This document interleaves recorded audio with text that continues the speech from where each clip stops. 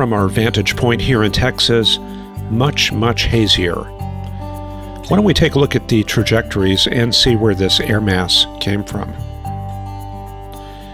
Well, there it is going back 7 days. This is showing mostly a Canadian trajectory, moving down to the Gulf and then recurving. However, it looks like maybe we have ingested a bit of air from the Midwest, and that can be a very potent source of sulfates and nitrates.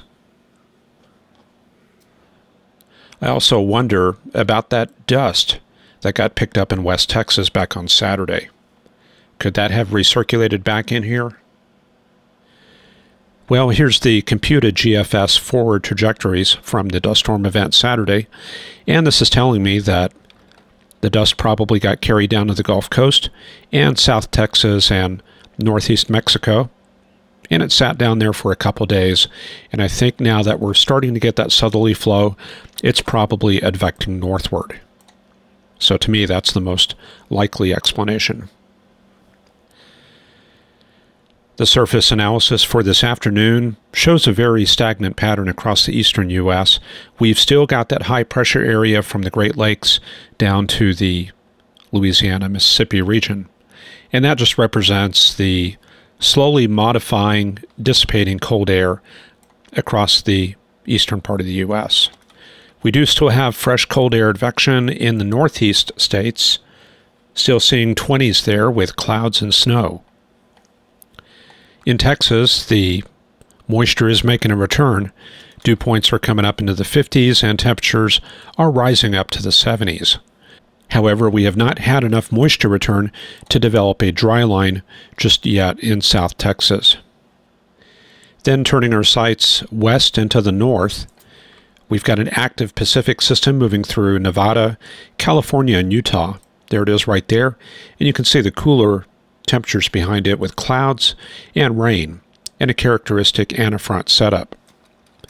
It looks like the eastern periphery of that is carried out through the plains as this warm front, and you can see that the temperatures range from 63 at Kansas down to the 30s in Nebraska. In the northern plains, we're starting to see the leading edge of that Arctic air mass. I'm still carrying that as a continental polar air mass because it's not particularly cold. Temperatures still in the teens and 20s up there, but we are expecting much colder air to be filtering in over the next few days.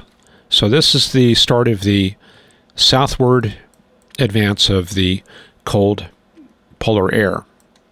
And we take a look up in the Arctic, and we do see temperatures have been falling once again. We have this widespread area of minus 30-degree temperatures, and we're starting to see a lot of minus 40s starting to appear in many different places. And the coldest that I'm seeing, minus 46 there in northern Victoria Island. Yeah, there's even some more right there, minus 45. So we are definitely seeing one of the coldest days so far this winter in the northern Canadian Arctic. And along with that, we're seeing increasing pressures in the western Arctic and a northerly component to the flow as that density current starts surging southward. In California and Nevada, we have a cold front working through that area. There's the northwesterly winds flowing right down the San Joaquin Valley and northwesterly winds at Bishop and Tonopah. Out ahead of the front, you can see the southwesterly flow. That's very characteristic of conditions ahead of the front with dry dew points and warm temperatures. So the front is pretty much about right there. There's the visible satellite imagery. We're looking for the front to be kind of right in this area, and you can see right around Bakersfield there's some upslope flow where stratus has been pushed up against the foothills. Definitely some mountain waves. If we pan north, you can see those up there in central Nevada, that rippled appearance in the flow. And standing lenticular clouds around Death Valley up to Bishop. And this is being caused by very fast flow across the Sierra Nevadas. The water vapor imagery showing not much structure to that frontal system. However, it does paint out a trough across central California into the Pacific. But out there to the east where we have that jet stream impinging on the Sierra Nevadas, some very prominent mountain wave activity, and we can zoom that in just a little bit. There it is, and it even looks like right there in the lee side of the Sierra Nevadas, a little pocket of extremely dry air where there's very strong subsidence. In Texas, we're starting to bring that tropical moisture northward. You can see it making landfall there around Victoria, Galveston, and Houston, but much of the rest of the state remaining fair, except for these high cirrus clouds. In the Central Plains, still showing quite a bit of snow up there in Nebraska and northern Kansas, and that's probably responsible for some of the temperature deficits in that area. West of the Front Range, lots of clouds, and that's indicating that we're starting to get west of the ridge axis, probably right around here. And out to the west of that, we're getting the height falls and increasing humidity. And certainly some mountain wave activity down around Trinidad and Walsenburg. Going into the northern plains, things are dominated by a lot of mid and high clouds, mostly flowing from west to east. But underneath we can see a layer of stratus and stratocumulus. This is associated with the cold front that is moving southward. There's some of that snow cover in the Midwest, and of course it is fixing to get pretty cold here in a few days.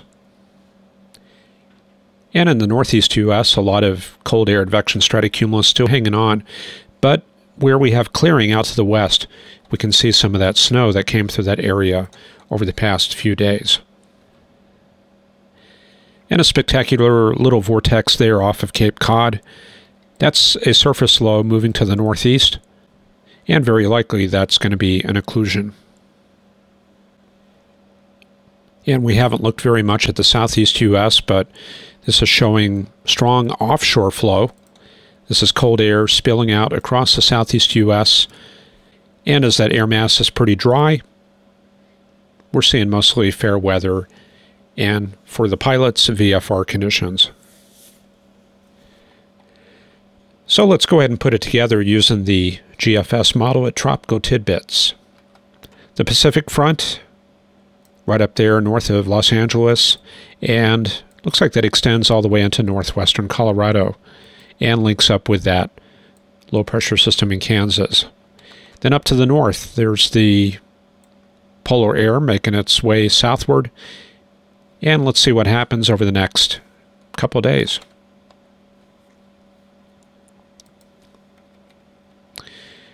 Well, that polar air definitely shifts southward and merges up with that Pacific system.